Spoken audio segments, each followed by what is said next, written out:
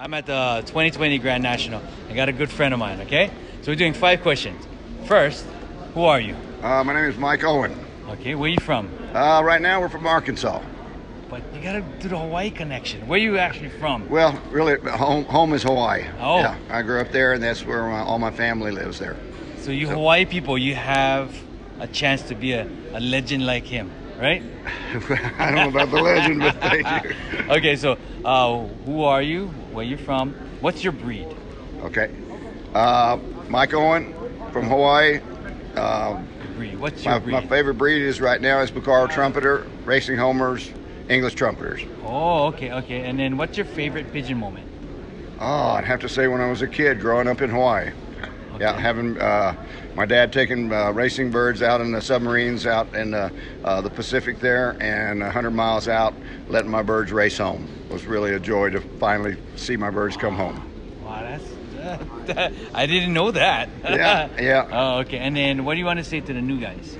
I just want to say thank you for inviting us over here to your country, and looking forward to meeting you and making new friends and in our brotherhood of loving the birds. Thank you for all that you guys have done, and I'm just really impressed with you guys, the way you guys have brought the breed forward, and we're looking forward to seeing a lot of you, and hopefully you'll get a chance to come over to the United States and visit with us.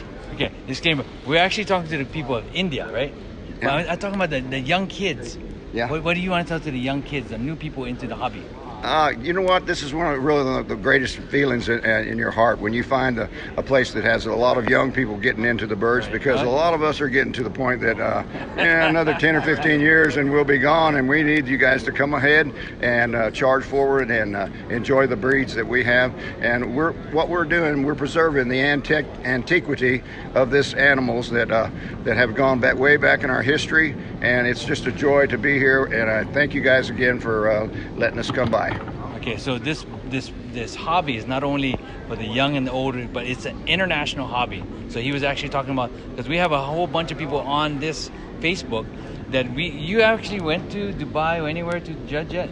No, this will be my first time over there. Okay, yes, so sure yeah, we're for hire. Yeah. Okay, but who do we have in the behind? This is Magnum.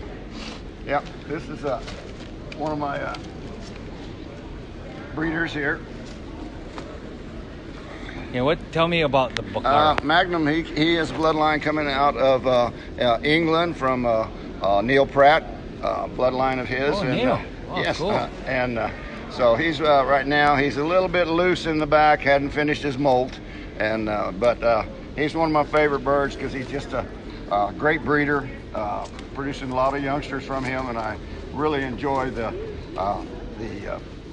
blue check and the blacks are really mainly my main colors. So every bird or every breed has a different style of judging. Like performing rollers, you have to watch. Racing home when they race.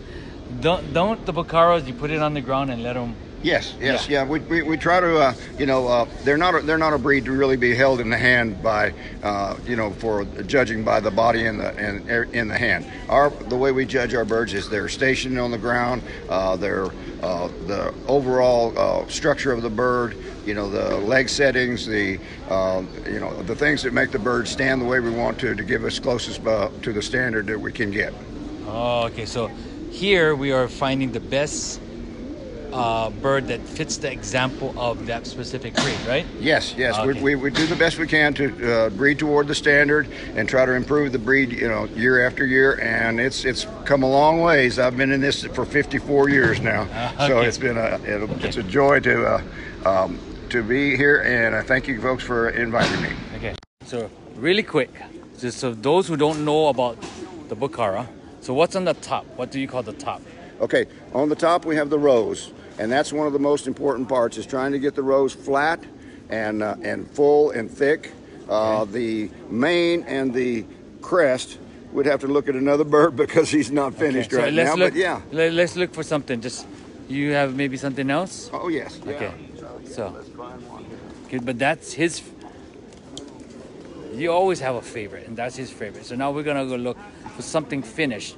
For those who don't know about molting, certain breeds take a little longer to finish their molt. Like the Jacobins, they finish their molt maybe more of January, February. So they're finished and some are not. Yes. So okay, so like these have a lot of We structure. still like a month or Yeah, so before okay. we have our. Okay, so- but the flat rose is what you're looking at. Okay. And suppose you want lots of depth in the body, lots of width in the chest, wings, and the foot feathers. You want them wide and spreading around circle. So the foot feathers is called the muffs, right? Muffs. Okay. And, yeah. And Okay. yeah, yes. Yeah. And the mane is, can you point out where the mane the is? mane is what we're working on. That's one of the mane back, is like right here. right there, filling in this Yeah. with rows and rows of the feathers. And Okay, that's okay. been a big challenge for probably the last 50 years. For everybody, right? Yeah, for everybody. Okay. Yes. It's great to see the birds that are filling in, and Okay. young birds that are coming at my loft are.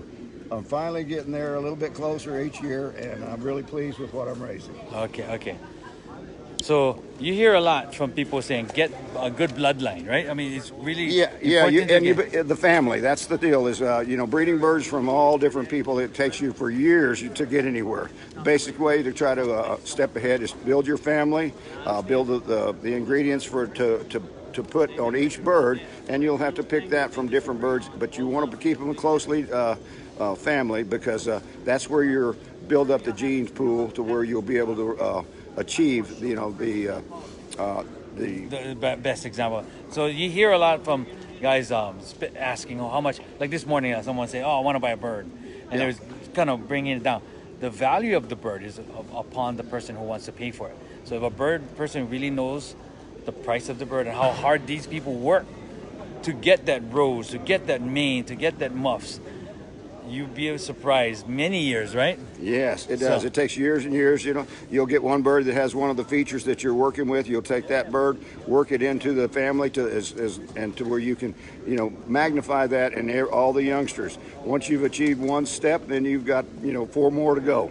So it's a great challenge. It's one of the most challenging breeds that I think there is, and I think that's the reason I'm in it and have been in it since I was a kid. So again, he to go over, get the best ingredients, what you love, because you're paying for the feed bill. So if you don't like the Bacaros, don't get the Bacaros. But he loves the Bacaros, right? Absolutely. Oh, and yes. by the way, who's your beautiful wife?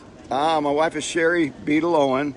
She's an international artist. Been around the world showing her paintings. She's known mostly a lot for her Western art. She's was Miss Lubbock in 1968, way before a lot of you were born. She's gonna hate me for saying that. Yeah, I know it. She's gonna be upset.